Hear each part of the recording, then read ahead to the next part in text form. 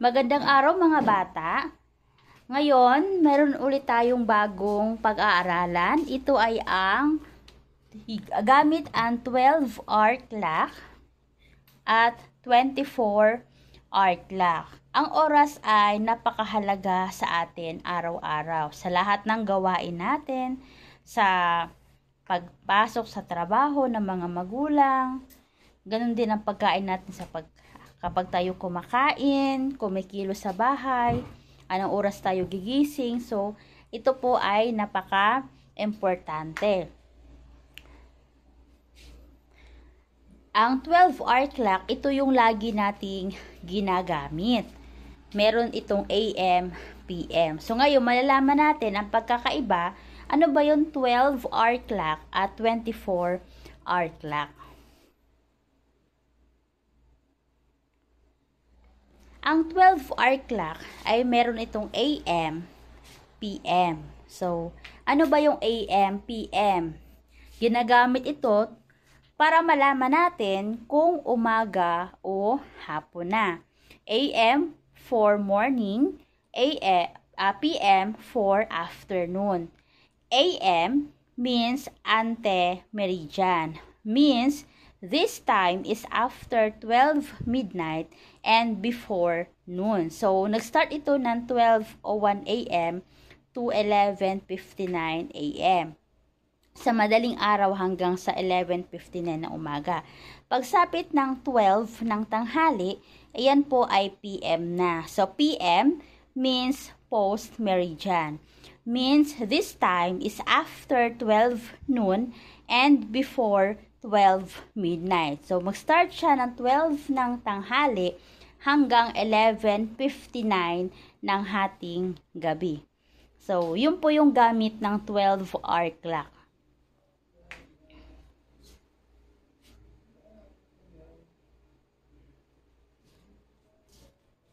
Ngayon naman, ano naman ang gamit ng 24-hour clock? Ang 24-hour clock ay minsan tinatawag na military clock or military time. Bakit po? Sila kasi yung laging gumagamit nito. Sa mga digital na gamit, so wala na yung orasan natin na umiikot. So kadalasan po nakalagay na lang yung oras. So sa cellphone natin, minsan nakaset siya ng 24-hour clock. So malalaman niyo po pag 24-hour clock, wala itong AM, PM.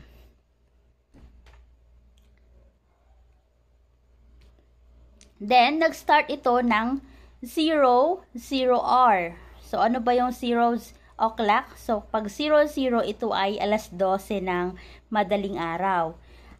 Hanggang 23:59. So, 23 hour, then yung minutes ay 59. Ito ay 11:59 ng hating gabi. So, ganun yung oras niya.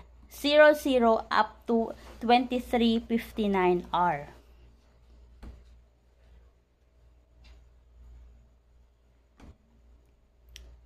So, yung 0 o'clock means midnight. Yung 23:59 hour, which is 12 bago mag alas 12. Ito ay 1 minute before 12 midnight. So, dito, malalaman natin yung pagkakaiba sa pagsulat gamit ang 12-hour clock at ang 24-hour clock. Sa 12-hour clock, 12 AM, ito yung 12 ng madaling araw. Gamit ang 24-hour clock, 00 yung hour, 00 din yung minutes. So, yan po ay alas 12 ng madaling araw. Then, 12:01 AM up to 11:59 AM, ito yung morning, 12 na madaling araw hanggang 11:59 ng umaga. Using 24-hour clock, start siya ng 00 or 01 yung minutes, then up to 11:59 hour. So, yan po yung umaga. Start naman tayo sa 12-hour clock, 12 PM up to 11:59 PM. That is 12 o'clock hour, so alas 12 ng tanghali, up to 23:59 hour. So, let's have an example. Fill the table by converting from 12-hour clock to 24-hour clock and vice versa. So, dito, magbibigay tayo ng examples. I-convert natin from 12-hour clock to 24-hour clock, then 24-hour clock to 12-hour clock. Kapag umaga, ang pagkakaiba lang nilang dalawa, sa 12-hour clock, merong AM, sa 24-hour clock, R. So, 7:24 AM in 12-hour clock. Sa 24-hour clock, 7:24 hour. So, walang AM.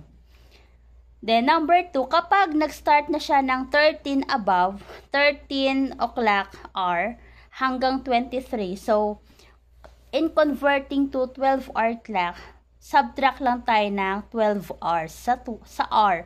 So, dito, 15:35 hour. Yung 15 minus natin ng 12. So, 15 minus 12, ang sagot ay 3. Kaya ang oras ay 3:35 p.m.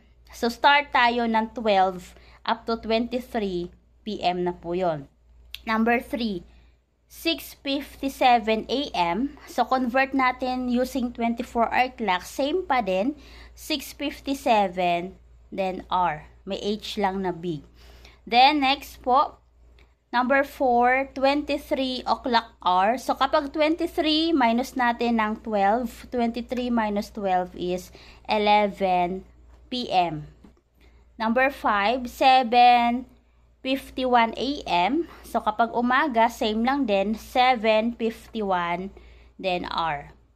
Number 6, 9 o'clock hour. So, kung hindi naman aabot ng 12, so AM po yun, 9 AM. Number 7, 9:45 p.m. 9:45 p.m. means, iyan po ay mag-a-add na tayo ng 12. Kasi pag start ng 1 p.m., mag-plus tayo ng 12. Para ma-convert natin sa 24-hour clock.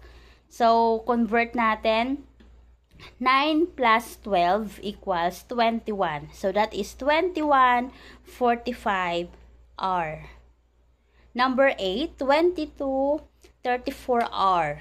So, to convert to 12-hour clock, minus natin ng 12. So, 22 minus 12 is 10. Then, PM. Ulitin ko po, start ng 12 up to 23. Yan po ay hapon na. Next, number 9, 12:30 a.m. So, kapag umadaling araw, alas 2,